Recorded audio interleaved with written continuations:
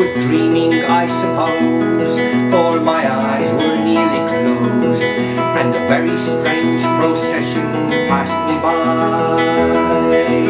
First there came a kangaroo, with his swag of blankets blue, and the dingo ran beside him as a mate.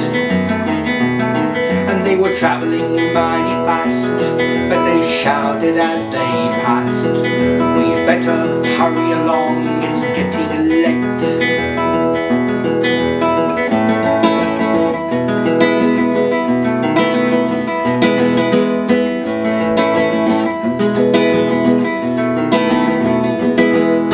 The pelican and the crane, they came in from the plain to amuse the company with a highland fling.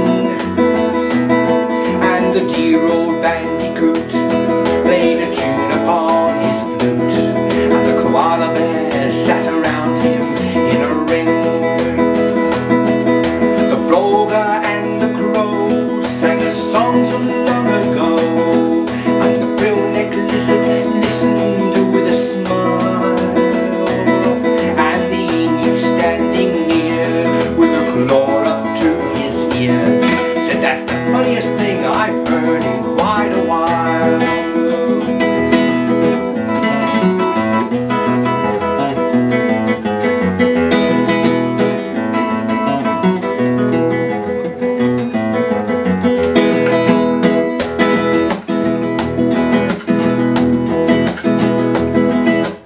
Fox from out the swamp, where the night is pretty damp, came bounding in and sat upon the stones, and they all unrolled their swags and produced from little bags mandolin and the banjo and the bones, the goanna and the snake and the adder wide awake.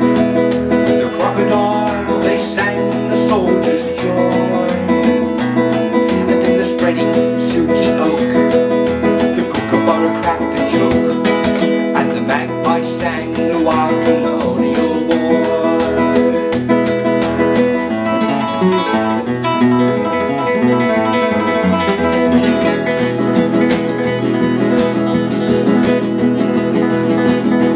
Some wombats darted out